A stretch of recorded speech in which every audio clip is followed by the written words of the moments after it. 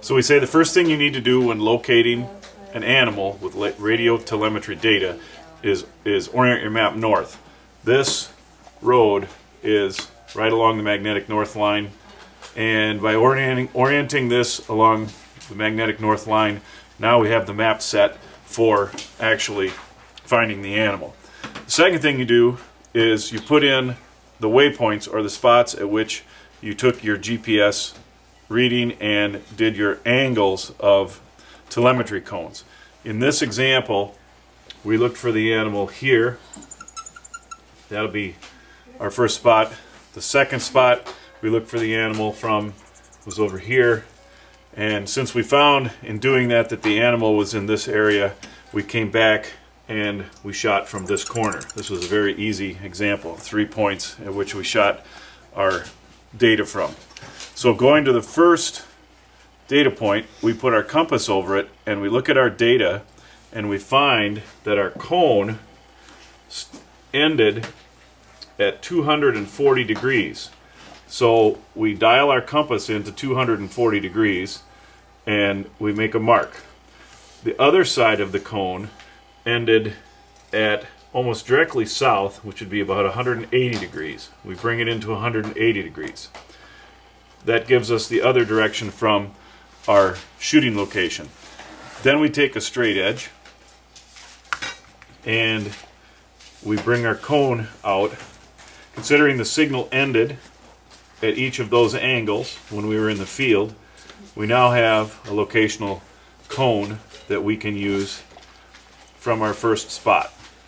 Okay, in moving over to the second data point, we found that the first ending of the angle was about 130 degrees. At 130 degrees, we make our dot. The second ending of the angle was at about 210.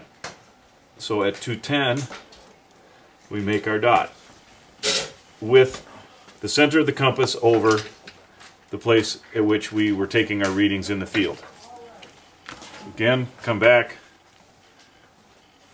draw in our... So, now we know that the animal is somewhere in here, but we don't know how far it is away from, say, this road or these points, because we haven't come on the other side of the animal. So, hoping that the animal's not going to be somewhere out in here, we have to come back here and put in our angles from the last data collection point. And in doing that, we come in and we found at this data collection point that the cone ended at 240 degrees. That brings us here, and the other side of the cone was at 175 degrees, which is right here. Okay, now this is our last cone.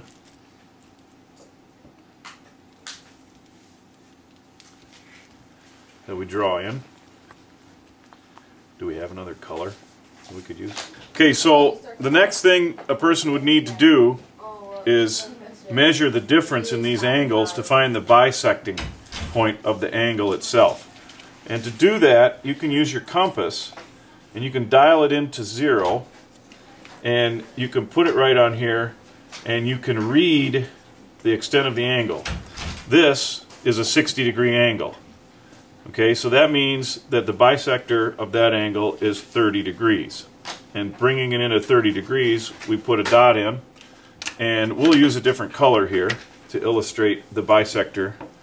In this case, it's green. And we'll run this green line. So there's the bisector of that angle. The next angle, to determine a bisector, we set our compass at 0. We come on one of the lines, and we discover that this angle is 48 degrees. So we need to dial in to 24 right here at the bisecting point. There we have 24. We put our mark and we draw our line through the cone.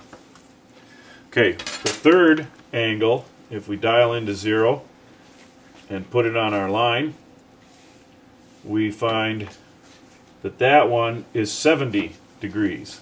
So we have to bring it up to 35 right here.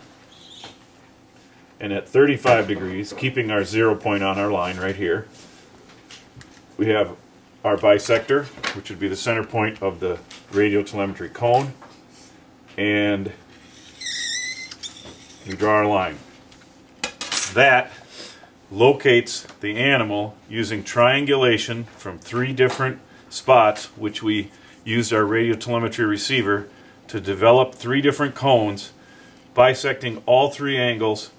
The animal we were looking for was right there.